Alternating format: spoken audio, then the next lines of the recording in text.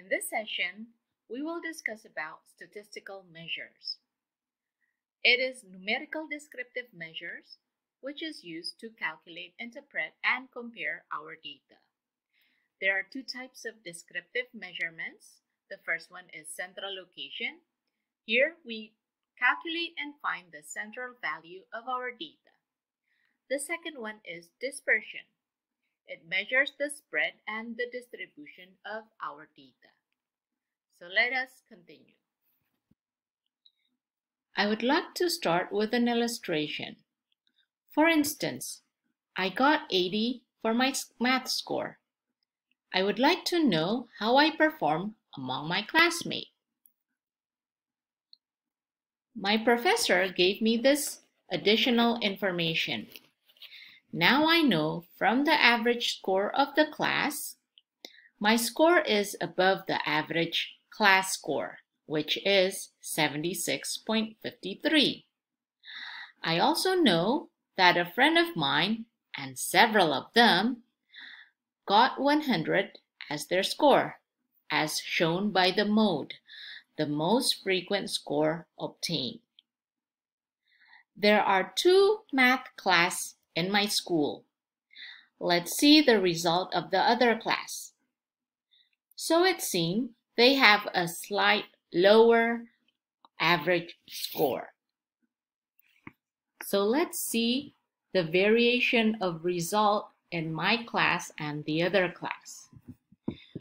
We can see here that the maximum score obtained in my class is 100 and the minimum is 17, resulting a range of 83.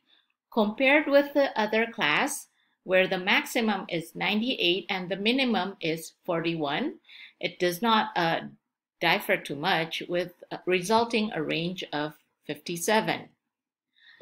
Another indication of the spread of the data is shown by the standard deviation. A low standard deviation means the variation of data is small, spreading near the average value. Here, we see from the standard deviation, my class has a larger standard deviation compared with the other class.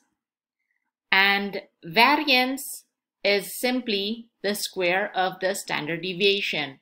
So since my class has a larger standard deviation, it also resulting in a higher variance. Central tendency and dispersion are the 2 statistical measures to summarize our data. For central tendency, we have the mean, median, and mode.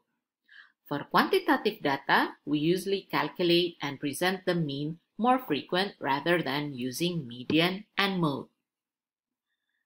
But mean can also be affected by outliers. That is why we calculate the median as a measure of central location. The median is the middle value of the data set. It divides the data in half.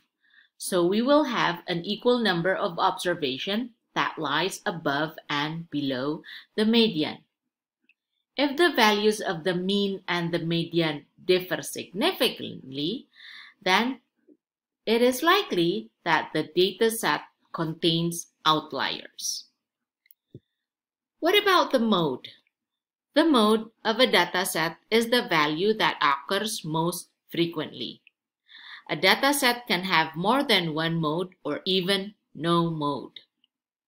The mode is the only meaningful measure of central location that can be used to summarize qualitative data. To measure how our data vary around the center, we use measures of data dispersion. The most simple measure is range. It shows the difference between the maximum and the minimum. So range is just maximum minus minimum. A second measure is the mean absolute deviation, or in short is MAD. Because A good measure of dispersion should consider differences of all observation from the mean. If we simply average all differences from the mean, the positive and the negative will cancel out, and the resulting average will be equal to 0. As an alternative, MAD is the average deviation, however, it takes an absolute value. So the formula is the sum of the average deviation, xi minus x bar divided by the number of our observation. The variance and the standard deviation are the two most widely used measures of dispersion. Instead of calculating the average absolute differences from the mean, as in MAD, we calculate the average of the squared differences from the mean.